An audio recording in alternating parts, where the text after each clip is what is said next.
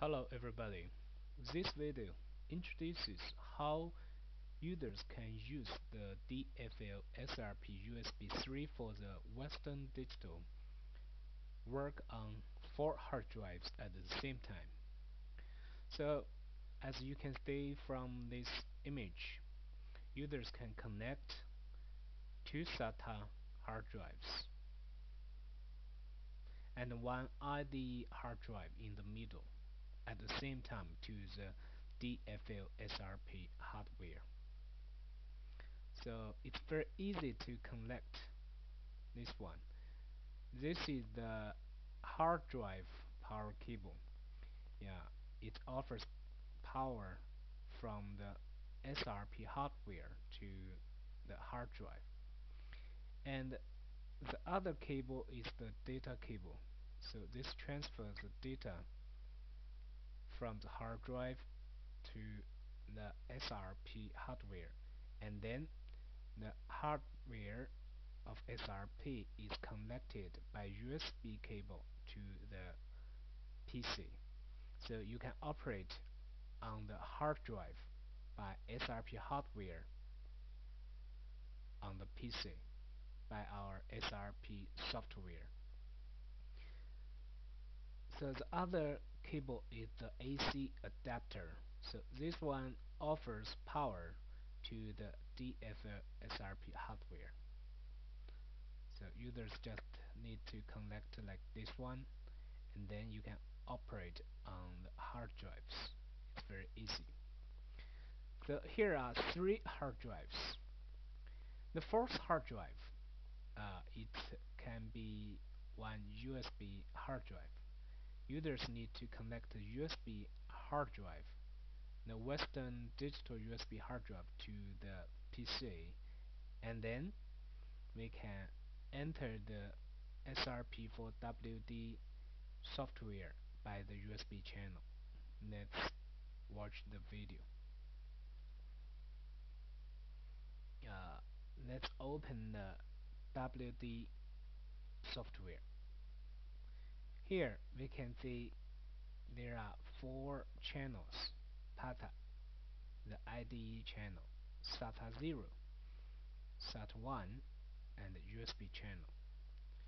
So if you want to operate on the SATA drive, you select this one, SATA 0, SATA 1.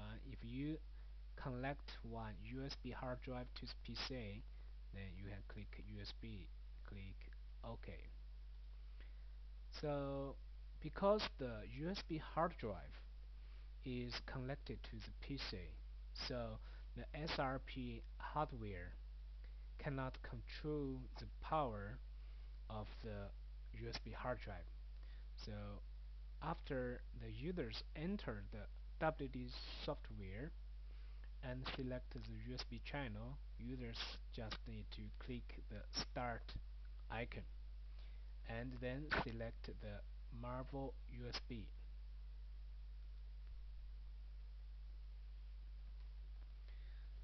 Sorry, let me connect the USB hard drive.